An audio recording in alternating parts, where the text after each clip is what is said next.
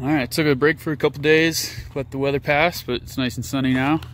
Been working this morning. I haven't really filmed too much today, but I got that half tire put in. These two tires are empty right now. Actually, all the ones on the 6th course are empty. Just got them sitting up there. I've also put in a little half block, little spacer filler right here, just with some tire tread, kind of like I did on the other side. Rammed that full of earth. So that's what it looks like rammed inside there. Same thing on the other side, tire tread and a little scrap piece of tire over there. So I don't quite have enough tires for the whole 6th course at the moment.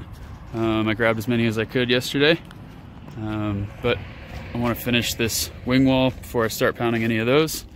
As you can see over there, I also got a 1,700 gallon water cistern. So that's going to be coming up here soon.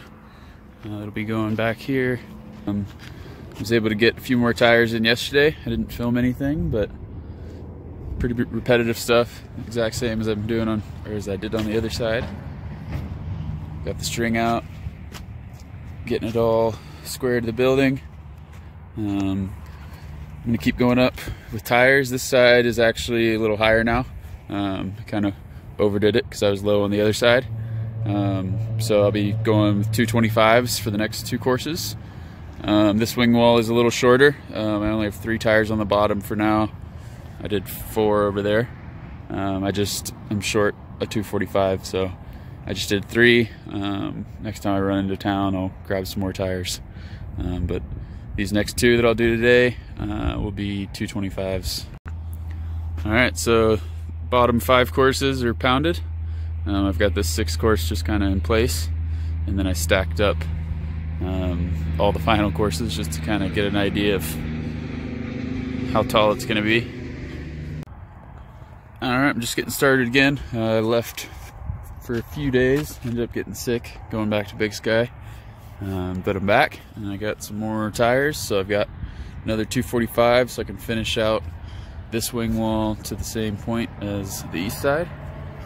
I also picked up some more tires, so I've got pretty much the full course worth of tires laid out. So both the east and west wing walls are pounded up to that 5th course. I'm going to leave them kind of slanted like that just for now until I figure out how I want to finish them. I'm not sure if I want to bring them straight up or wrap them around or what I'm going to end up doing with them. So they're going to sit like this for a while. They're ready for the blue board insulation and 6mm plastic vapor barrier to go in. So I've started over here.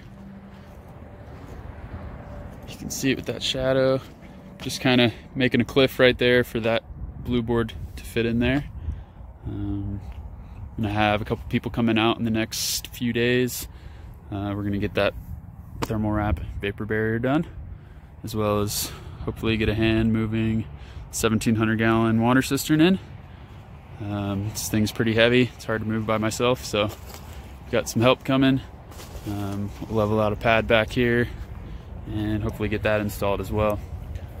I'll probably leave this video here. It was kind of short, didn't have a whole lot, but it was the exact same thing as the east side, and you can only watch me pound so many tires. So the next video, we'll be doing the thermal wrap vapor barrier. I'll just continue making this cliff / trench all the way around, and next time you can see us put all that insulation in.